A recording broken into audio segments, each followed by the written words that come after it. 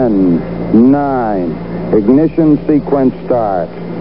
6, 5, 4, 3, 2, 1, 0. All engine running. Liftoff. We have a liftoff. 32 minutes past the hour.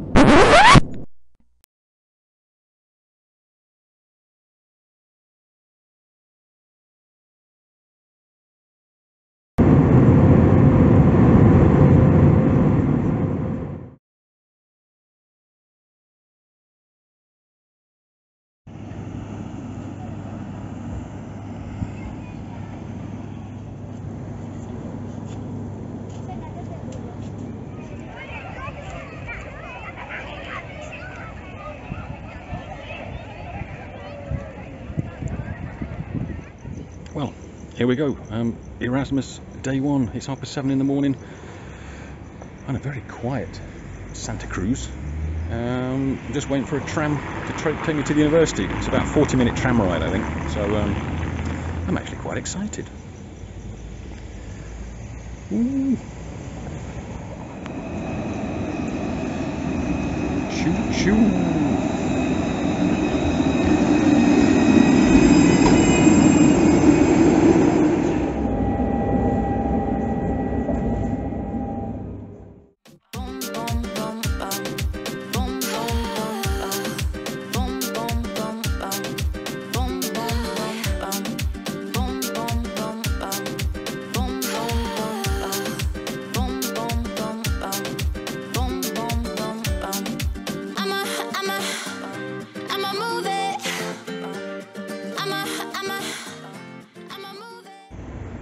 Well, that was marvellous. Yeah, about a dozen people from different countries. I'm the only bloke though. It's like all women, but it's nice, very friendly. Yeah, very, very nice, very good. It's about 2 o'clock. I've just got home. I'm absolutely starving, so I'm going to go out for something to eat, I think.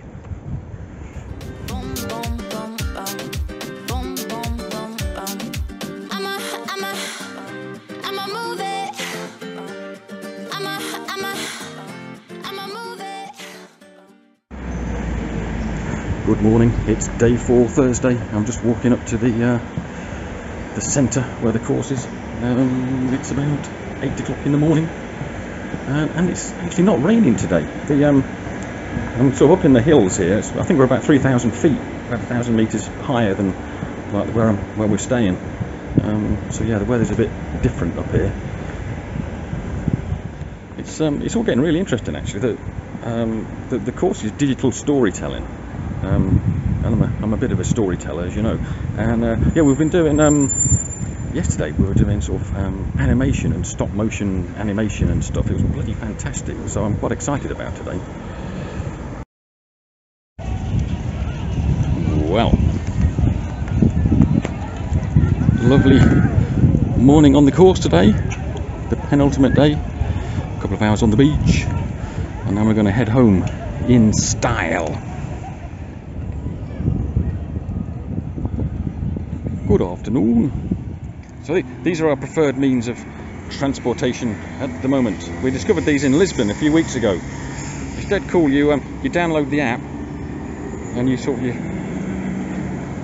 the QR code, and yeah, you whiz to where you want to go and park it, and you get charged about 15 cents a minute.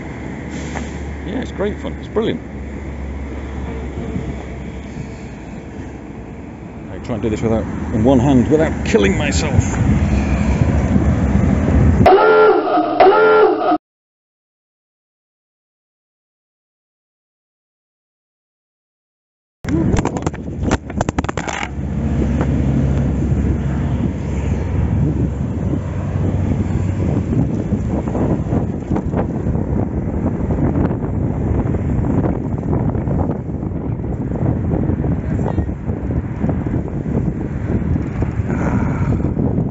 Appears to be considerably faster. We made it! Yay! I think mine was a bit faster than yours. Nice.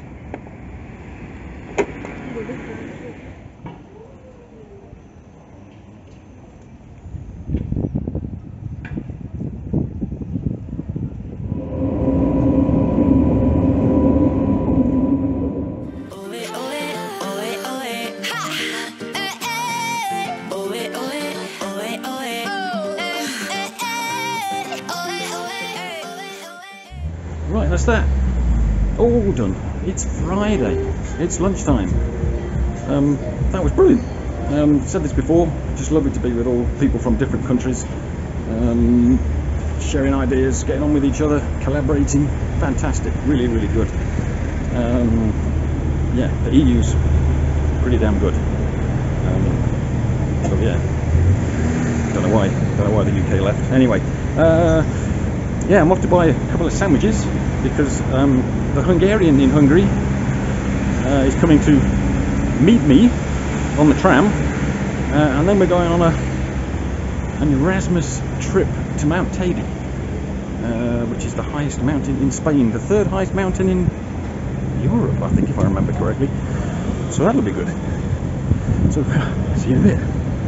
So I've been having to commute every day up to La Laguna, which is about 1,000 meters up in the mountains. It's about a 30-minute tram ride away from where we've been staying, but hopefully on this tram is the Hungarian in Hungary. She's come to meet me. Yeah!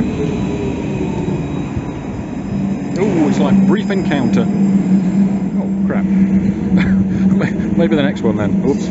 Oh. Yeah, for a while I've wanted to do some kind of like animation, you know, a short animation for the start of my YouTube channel for every video, and I've never really been sure how to do it, and I've always fancied doing like some sort of stop motion type silly thing, just like 5-10 seconds long, and I've actually learned how to do it this week, and along with other things like how to animate sort of PowerPoints and just other forms of animation. So yeah, apart from it being a really, really good teaching tool, it might help me finally do some sort of opening sort of animation for the channel. So watch this space. In fact, if it works, you'll have already seen it. So time travel, wonderful, eh? Right, she's definitely on this one.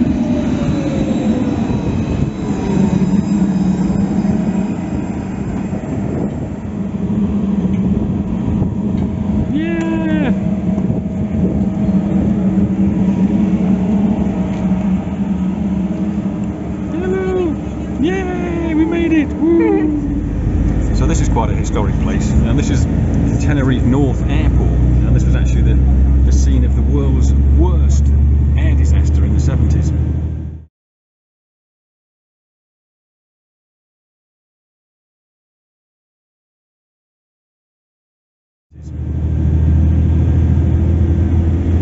Yeah, 500 odd people were killed. 2 747s crashed into each other on the ground in the fog. Absolutely horrendous story. So this is Santa Cruz from several thousand meters. You can just about see those two office buildings and that wave-shaped auditorium where we were in the swimming pool the other day. Yeah, lots of happy memories of these roads in the 1990s when I was a really keen cyclist. Yeah, I came here for about 4 or 5 years straight, and had a big block of sort of training in the mountains for about a week or so. So I know these roads quite well. This is the Self-Preservation Society. Ready, Johnny? So there it is. Altimeter says 6,500 feet at the minute. That's Puerto de la Cruz, I think, and off in the distance is La Palma, I think, one of the 7 islands of the archipelago. Yeah, there's that story, I don't know if it's an urban myth, that yeah, when the Romans got here, they found that the island was just full of wild dogs, and that's why it's called the Canaries. Nothing to do with like yellow birds. It's like canis, canarias, like wild dogs, and yeah, I never know if that's true or not. I'll Google it. So there it is, with the cable car, and hopefully if all goes to plan, an hour or so we'll be right up on the top. Woo. Yeah, we're kind of getting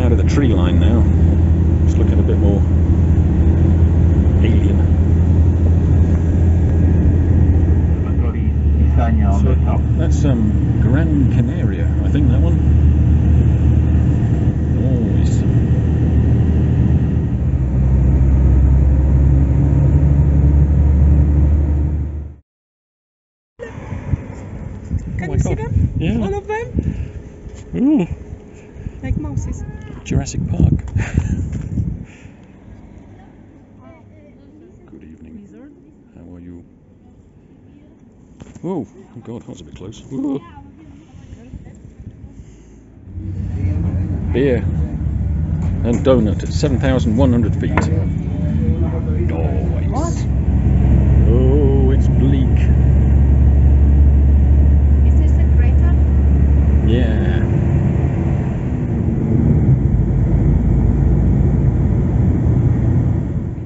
Well, I've got to tell you, I'm a bit pissed off because I was expecting to go up there on the cable car, but it's too windy apparently, and we can't. Arse.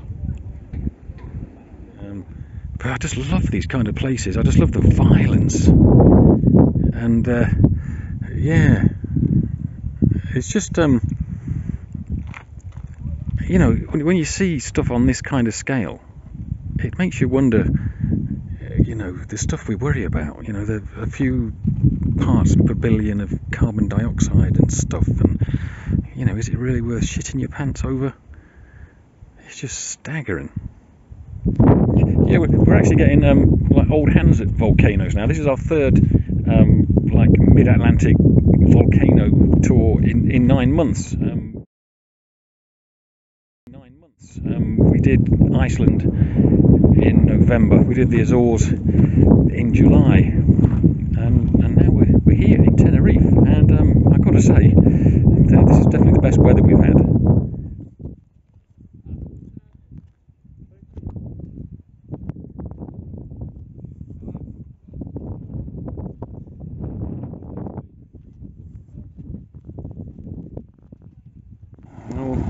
Back on the bus to go home. But the good news is we haven't got to get up early tomorrow, so we can get absolutely smashed tonight. Whoa, very bouncy bus trip.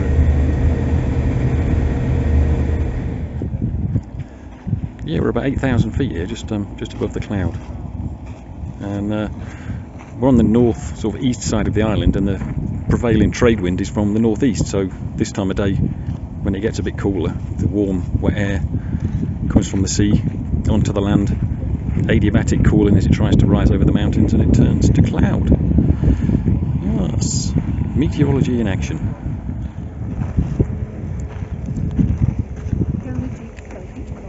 Geology in action.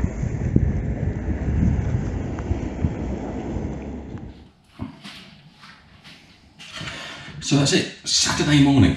This is our last day in this place we're checking out today. We're going to go have a look around the African market shortly, which has been highly recommended, and then we're going to get a bus down to Los Cristianos, which is our base for the second part of the week. Death or Glory, part 2. Okay, we're here. Great. We've been warned it's a bit of a pickpocket hotspot, so it is a bit of a shame, so we'll have to be careful. Yeah, we're between accommodations, so I'm dragging this around for a couple of hours, and I've managed to do an amazing repair on the handle after the ham-fisted buffoons at Ryanair broke the handle off. So yeah. Well, I gotta say, there's not many Africans. Blimey, that's a lot of fruit and veg. Ooh, more fruit and veg. This is the best one though. This is like, it's like must be one of Gus Fring's satellite companies. Ooh, big fishy. Squid. Ooh, looks good. Lovely plenties.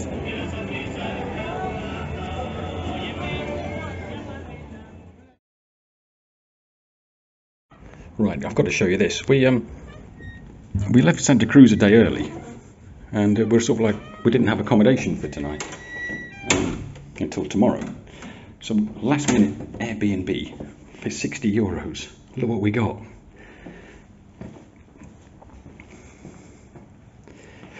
Big kitchen. It's huge. It's bloody fantastic.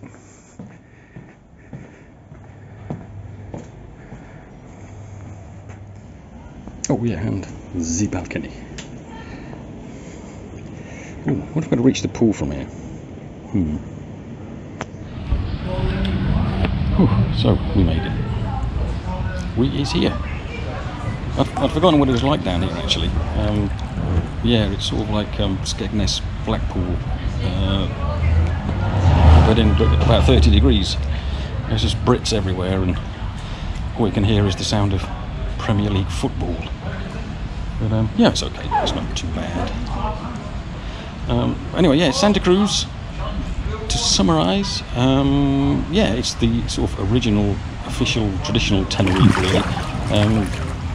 If you want to do like beaches and karaoke and stuff, then that's not the place to go. But if you want sort of, you know, more traditional part of the island, then yeah, definitely recommend it. Anyway, I'm exhausted. Incredible bird, look. I think is that woodpecker? Hello, matey.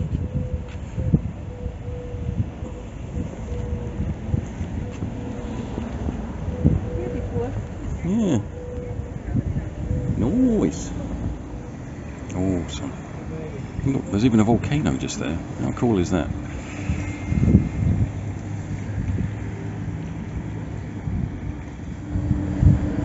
Kitty, my partner, Hungarian, she's a real Anglophile. And it's quite funny, you know, like, she imagines that all the Brits are like Sherlock Holmes and Charles Darwin and Winston Churchill. And this is the first time she's actually seen Brits in their natural environment. And yeah, just quite shocked and disappointed. She said, so, Brits, they come all this way, and then they sit in English pubs, drink English beer, watch English TV, and just talk to other English people. And I said, yeah. And she said, well, what's the point in that? And it's like, well, welcome to my world. Yeah. Yeah. The other really funny thing is, she's an English teacher. She's a very, very good English teacher, and she knows English better than me. She talks about like stuff in English grammar that I haven't got a clue about. And she says, but it's your language. Well, it might be, but I don't know. But anyway, yeah, we were in a pub yesterday, and there was Yorkshire, Geordie, Dorset, I'm guessing, Nottingham, East Midlands, Leicester kind of thing. And she said, what are they saying? And she said, I can't understand anything, you know, what they're saying. And yeah, it's bizarre, absolutely bizarre. And this is why whenever I speak to students, they always say, you know, I always ask, like, which do you prefer, like English or American English? And they always say American English, and I say why? And it's because, and they always say because we can always understand what they're saying. And it's true. I love the different English British accents, but I can imagine how unbelievably difficult that must be. But American is just sort of American, you know. There's not a lot of variation really. But yeah, it's one of those things, you know, you always take for granted and you never really think about. Okay, here we go. Another whale watching extravaganza.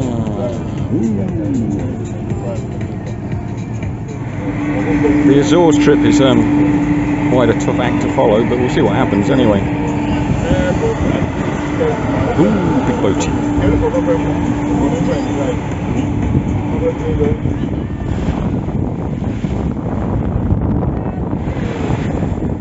Un piquero de Guau de Monte Volcano con una vida de hembras de 65 y los machos de 45. Pilot whale.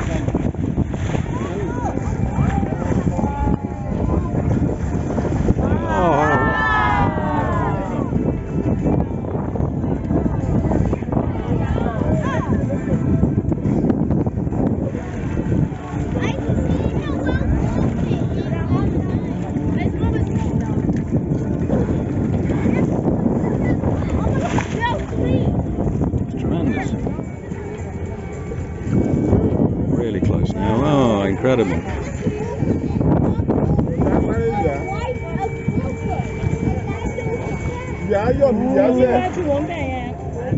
Two adults and a baby, look.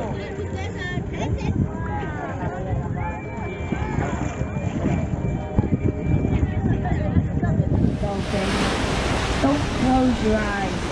Two animals that are different. And so yeah, tonight we're going to do Italian. Yeah. Bloody hell. Hurrah. Ready for the night? Are you a robot too? You want to tell me?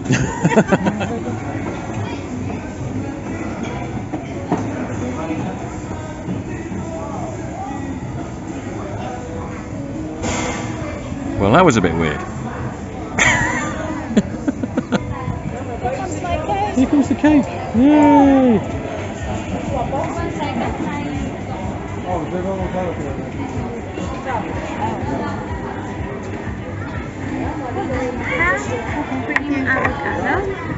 Thank you. 1, 0, 8. Dear guest, your meal is ready. Thank you. You're welcome. Bye. Goodbye.